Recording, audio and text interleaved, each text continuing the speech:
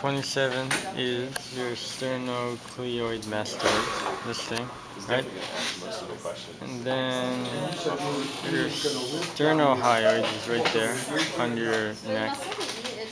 And your mylohyoid is on your chin. Then to the left is your digastric. It's thin, that's why this one's thick. The mylohyoid and the digastric is thin. The masseter is on your cheek. You chew with it.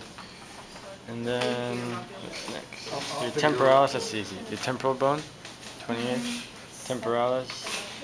And then orbicularis oculi is number 3, right below your eye. Okay. And then zygomaticus is number 8. Your zygomatic bone, your cheek. That's the thin one, because this is your masseter. Okay. And then there's one more. Orbicularis, what is it, oris? Number 7, it's around your lips. What is that? Around your lips. Orbicularis Oris? Number 7. It goes around your lips because it's a sphincter. Okay. And that's it. What is orbicularis and oculi? Oculi is underneath your eye right there. eye. And then the Oris is around your lips. And that's all for the head.